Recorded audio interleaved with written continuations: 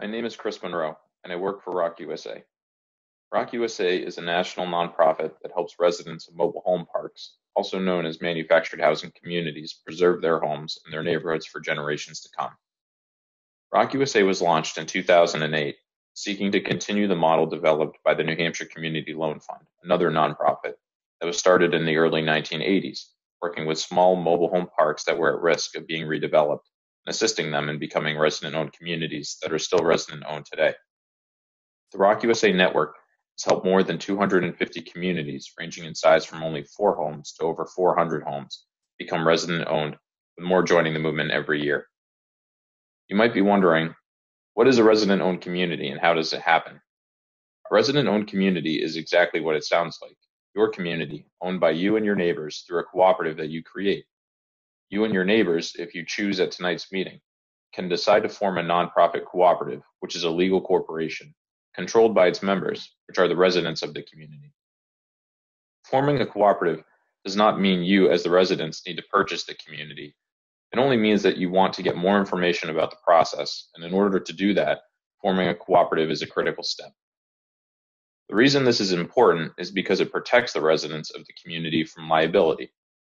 For instance, if you are interested in the chance to become a resident-owned community, you will want to know what shape the infrastructure of the community is in before making a final decision, similar to how you would want to have a home inspection done before buying a home.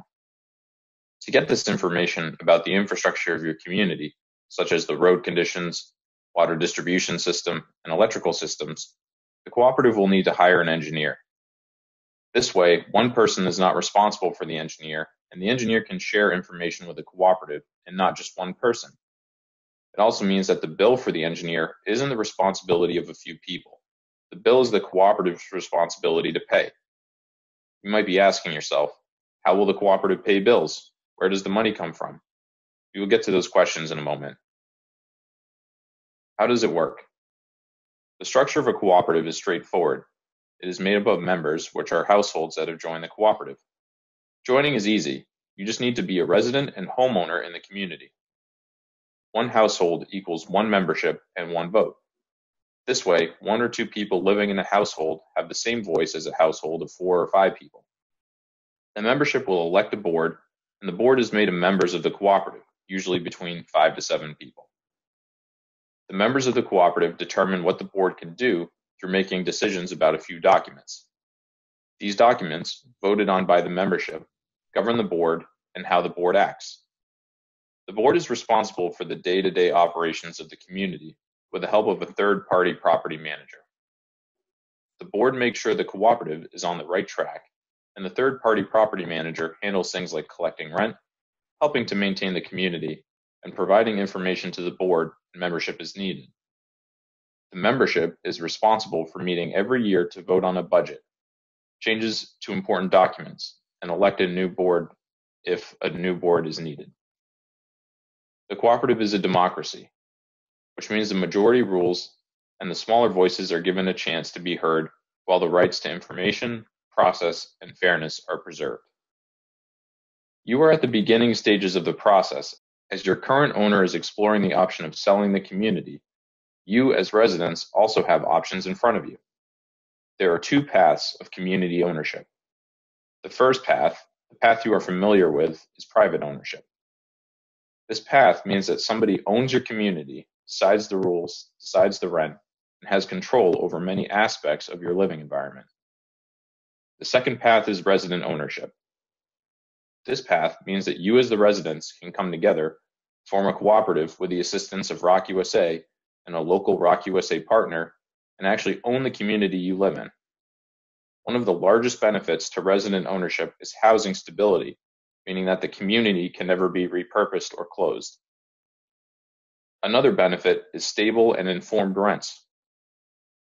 Under resident ownership, the goal of the cooperative is to maintain expenses and revenue in a way that benefits the residents.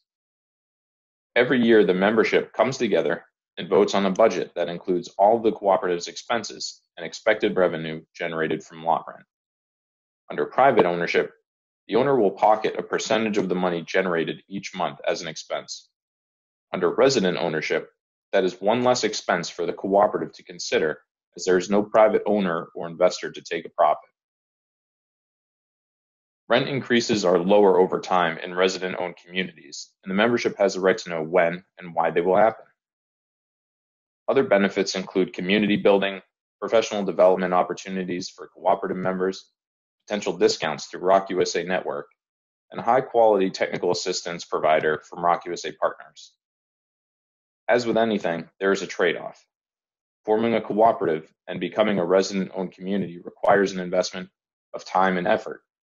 Community members are expected to participate, if possible, in the cooperative, whether it is running for a board position, serving on a committee, helping a neighbor, or even just attending a membership meeting to vote on a budget. But with a little investment of time, there is an opportunity for a stable and affordable future.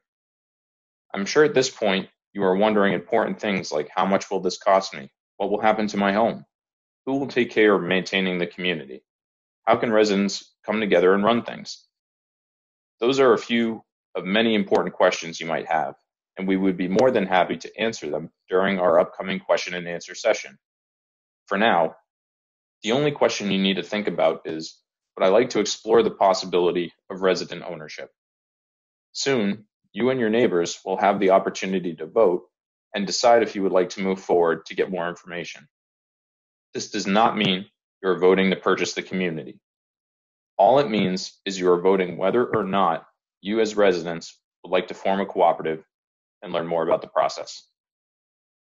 Thank you and good luck.